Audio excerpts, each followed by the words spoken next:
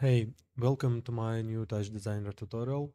It's about Glsl compute shader and agent simulation system built it using this technique. We will not build everything from scratch. That's briefly explanation of this setup.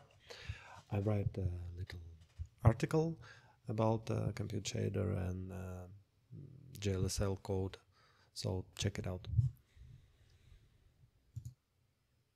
So let's dive into this network. But first of all, I want to show you a patch that I made on JavaScript.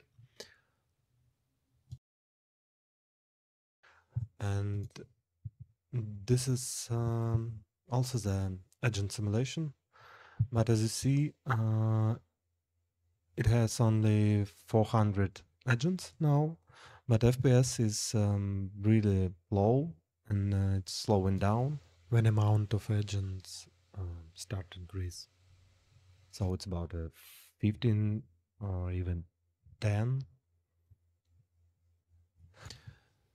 This happens because the system operates on the CPU, and to calculate agent interactions, we must process all agents through this loop sequentially. In other words, this is truly a bottleneck of this setup, and no optimizations can achieve real-time performance for a large number of agents. So, okay, let me close it. Let's take a look at our system. So we create a texture that contains all data about our agents. This is position data for X and Y axis and size for each agent. So we made a feedback loop and use this data for instancing red green channel for position and blue channel for scale size, and we instance simple circle render camera. So that's it.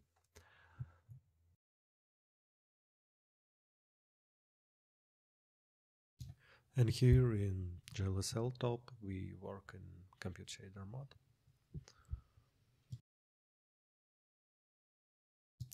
And all computations for agents take place here.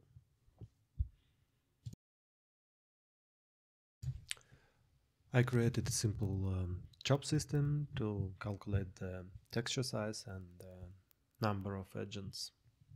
It's simple multiplying these two numbers, local size for each working group and amount of work groups. I prefer not to change local size because it hard-coded in our compute shader code here, and Glsl top by itself have this auto dispatch size, and if you turn it off, you can see how it looks like if we create only one work group. So it's a one work group, 16 by 16 pixels. And the new version of TouchDesigner, we have this mode with auto dispatch size that the Glsl top automatically determines the number of work groups required to cover the entire texture. I use this because it works really well. But you need to create the texture of appropriate size so it fits entirely with the specified workgroup sizes. Let me zoom in to see how it works. We create some variables to control this simulation. attraction.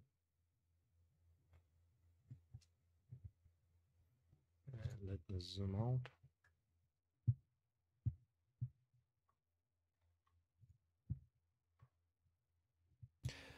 It works very fast compared to the CPU version.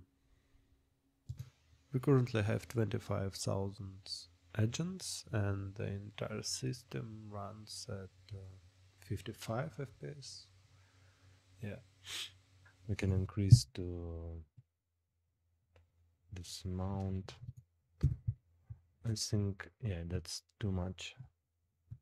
Let's make it 14. Yeah, maybe 13. Yeah, 30 FPS, so it's in real time.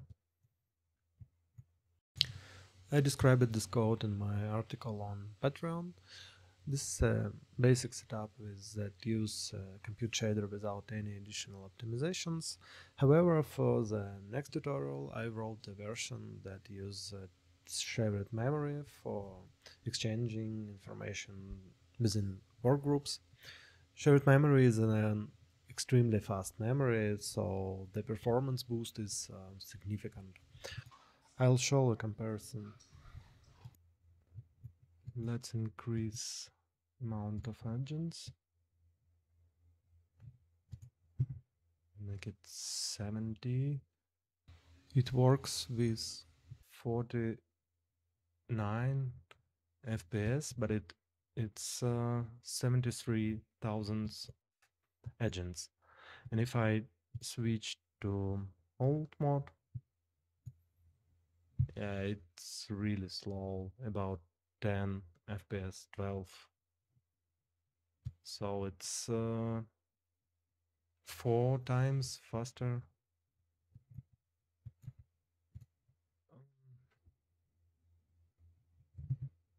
Yeah, and it's also works really well. So that's it. Subscribe to my Patreon. Soon I'll release the next part of this series where I'll continue optimizing the system, adding more complex agent behavior logic, and introducing a third dimension for the movement. All the best.